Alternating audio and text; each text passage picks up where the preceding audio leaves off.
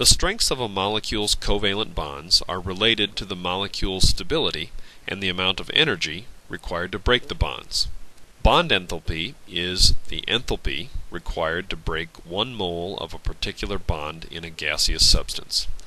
The symbol for enthalpy is capital H. That would be a good thing to know. The bond enthalpy is always positive because you always have to put energy in to a bond to break it. Just like when a bond is formed, energy is always released. The bond enthalpy is somewhat analogous to the lattice energy for ionic substances, where we need to put energy in order to break the ions apart from each other. Large bond enthalpy means that we have a strong bond. Here, in order to break these bonds between the iodine atoms, we need to put energy in, and what we get out are 2 gaseous iodine atoms. We need, in this case, 149 kilojoules per mole of these I bonds in order to achieve that. Atomization is the process of breaking a molecule into its individual atoms. Let's take methyl chloride, for example, also called chloromethane. If we want to break this into its individual atoms, you can see that we need to break 1 carbon-chlorine bond and 3 carbon-hydrogen bonds. You can think of this methyl chloride molecule as a Lego structure that has 5 Legos, and we need to break that into pieces, so we have to rip each Lego off. When we're done, we will have an isolated carbon atom, 3 isolated hydrogen atoms, and an isolated chlorine atom.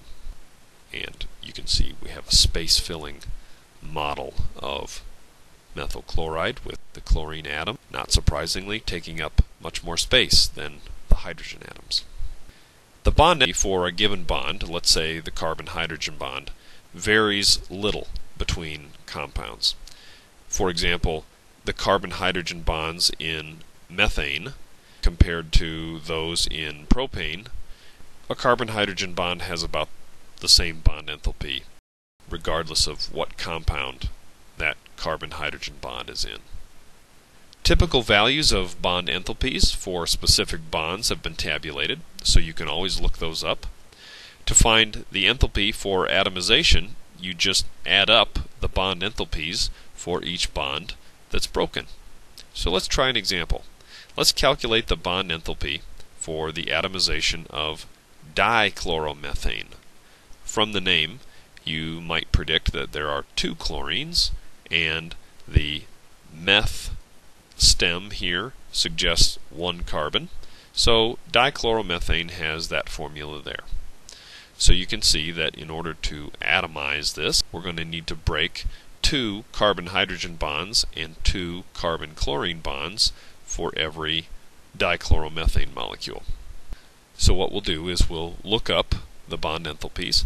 Typically these are reported in units of kilojoules per mole, and it's important to recognize what that unit means. That means for carbon-hydrogen bonds it takes 413 kilojoules for every mole of those bonds. In other words, it takes that many kilojoules per 6.02 times 10 to the 23rd bonds. The bond enthalpy for the atomization of dichloromethane, we're simply going to take 2 times 413 plus 2 times 328. I'm going to add that up. 1,482 kilojoules per mole, that is per 6.02 times 10 to the 23rd dichloromethane molecules.